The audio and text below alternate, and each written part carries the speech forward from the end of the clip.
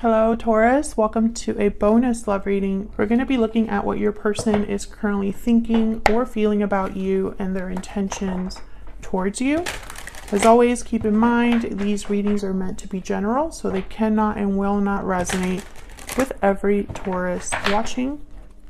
Let's jump right in for you Taurus. Spirit, angels, guides, messages, clarity please for Taurus regarding the person they are thinking about or connecting with at this time. What is this person thinking, feeling about Taurus? What are their energies? Spirit, Taurus. Energies, thoughts, feelings, Taurus at this time. We have the High Priestess, Nine of Pentacles, and the Ace of Wands. Okay, so the High Priestess tells me that they're, I'm picturing someone like at night. They're reading texts. Some of you, this person's revisiting your conversations in some way. I think it's through text, but it could be other ways too. Yeah, and look, the Hermit at the bottom of the deck, Virgo energy. So again, someone that's withdrawn, alone, and thinking, reflecting, planning. So I feel like whoever this is that you're dealing with, they could be a Virgo. They could have Virgo in their chart, but I'm getting that they're kind of thinking of you on their own, when they're alone, etc. The Ace of Wands tells me that this person's thinking of a new beginning, a possible new adventure, opportunity with you.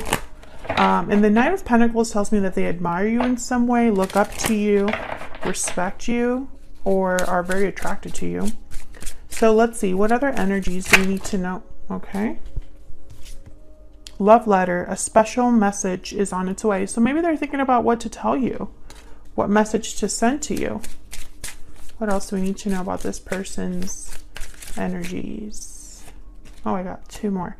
Unhealthy attachment, bonds, toxicity, codependency. Unhealthy attachments are causing difficulty, and wedding bells, marriage, commitment, union. Ooh, so I don't know if one of you is in a commitment already. There's some sort of an unhealthy attachment that your person is thinking about or concerned with.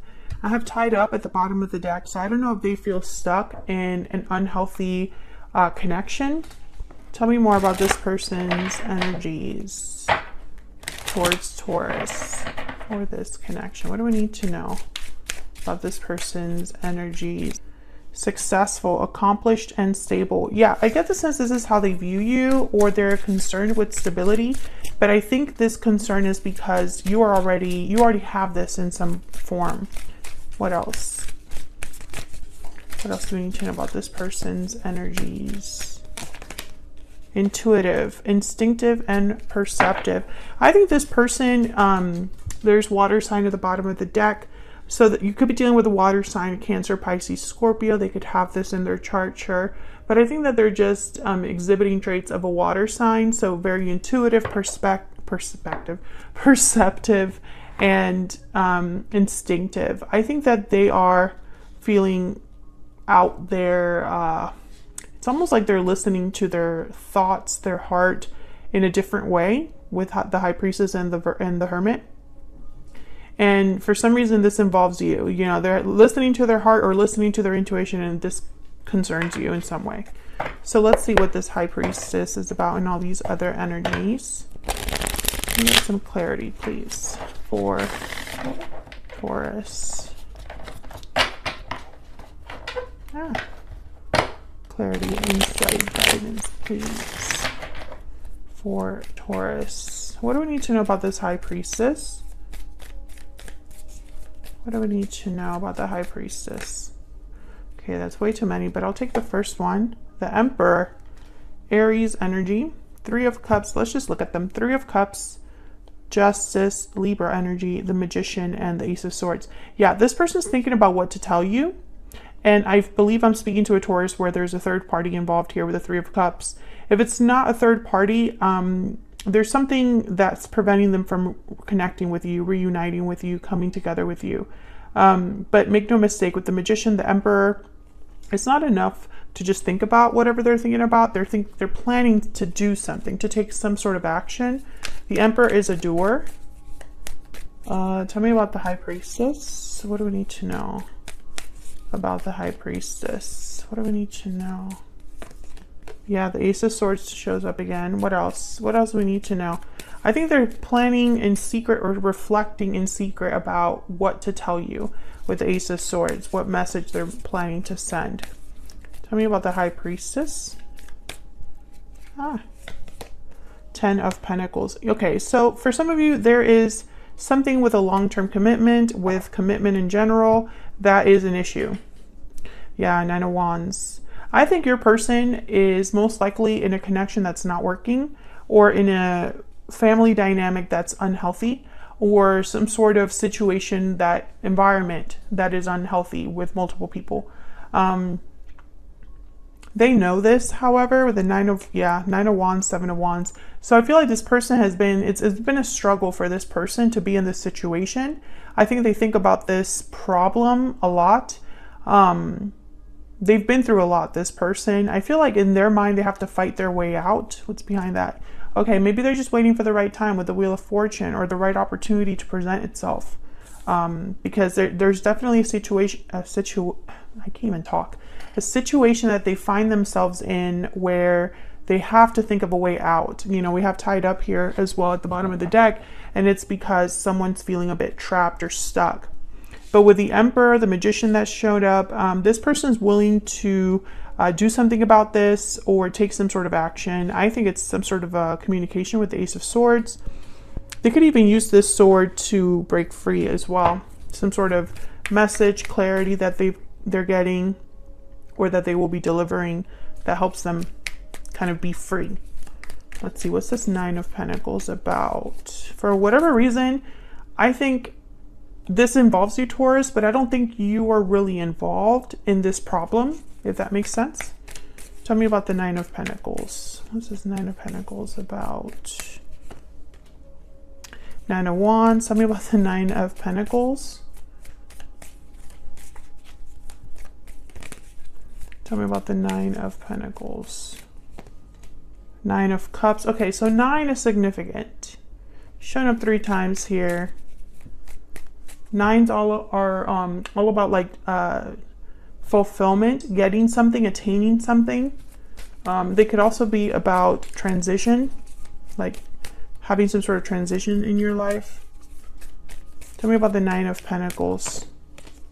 The Star and the Five of Cups. Okay. With the Four of Swords at the bottom of the deck, Aquarius energy with the Star. So this person, yeah, they have regrets about the situation they find themselves in. I think this person, because they're in this situation, for some reason, they feel less than you, or that they are not at your level in some way. I think this person, you know, when they think about you, they think about some sort of hope that they have, or faith that they'll be able to get out of this. Maybe they're thinking about healing a situation, because the Four of Swords is a card also about quiet reflection, which is a theme here, but it's also a card about rest and healing. So I think this person, despite the situation they find themselves in, they have a goal, a wish, a desire. They have a lot of regrets, disappointments. Maybe they could even be missing you, Taurus. And this is kind of all leading to this Ace of Wands. The number 9 is significant. It could have been 9 months, 9 years, 9 weeks. Something that happened in September, perhaps. Tell me about the Ace of Wands. Okay, we have Justice again and the Magician. Yeah, exactly. So, and these flew out of the deck. So again, this is someone that's very motivated to make something happen. This could be a legal situation or an official decision that they make, like through like official channels, signing contracts, etc. They're doing something about this situation. Let's see, what else can we get with this Ace of Wands? Ooh, the Ten of Swords. Maybe an ending is required. What's this? 9 of Swords, 3 of Wands.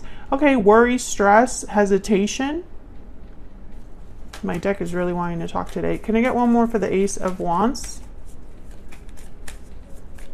Why is the Ace of Wands here?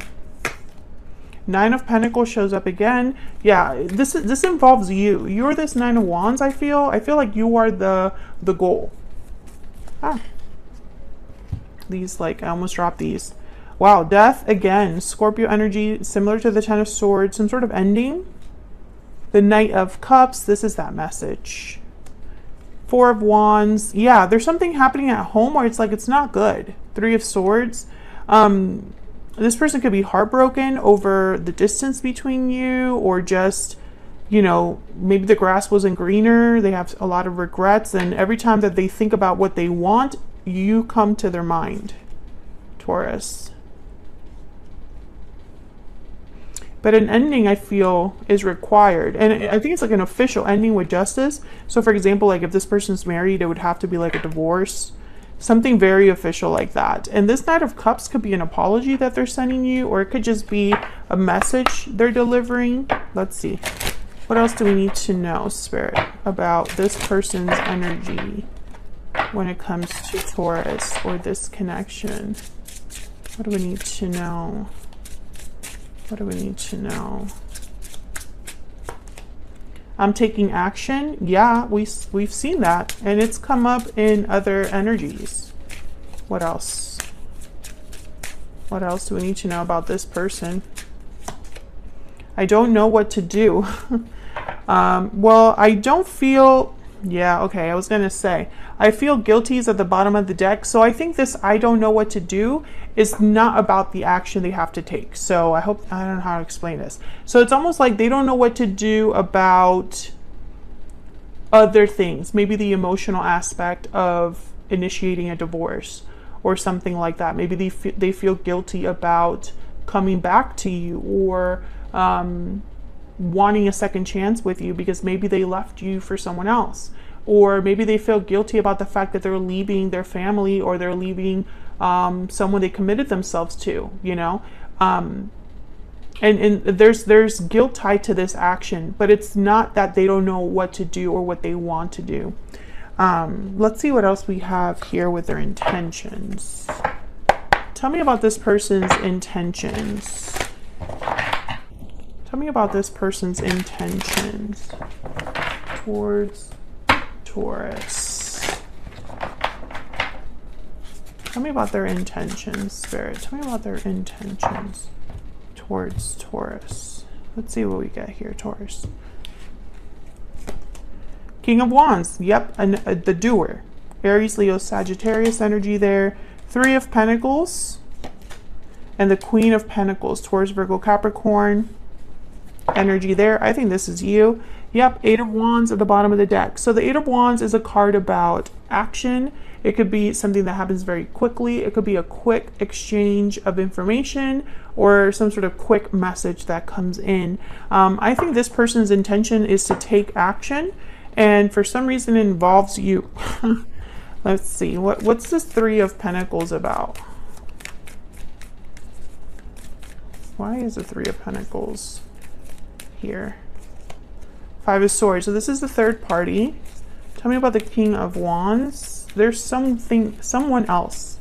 It does not necessarily have to be a partner. It's some sort of interference between you and them. Tell me about the King of Wands. Four of Pentacles. Can I get one more for this King of Wands? They're holding back until the right time, I feel. Yeah, the World. Tell me about the Queen of Pentacles. They have to end a cycle and start another one. That's why Death is here. Tell me about the Queen of Pentacles. Yeah, Three of Pentacles. There's the Hermit again at the bottom of the deck. So this person, when they think about you, they think about the problem. Five of Swords, Three of Pentacles. Some sort of conflict. This guilty feeling is probably because you're going to have to screw someone over, or be seen as kind of like, you know, the bad person, or like someone that messed up. I also feel like they have not told this third party what they're really thinking or planning. So it might be a surprise, right, to this person that they are taking this action with the Justice card, the Magician, the Knight of Cups. Can we get one more? One more energy for this person. Let's see what else we get here. Tell me more about this person's energy towards Taurus. So we need to know about this person's energies. I often wonder to myself if it's too late. Let's see what's at the bottom of the deck. Please wait for me just a little bit longer. Ooh, Taurus. Yeah, this person, they have regrets because they messed up somewhere along the way, and now it's like, how do I find my way back to Taurus?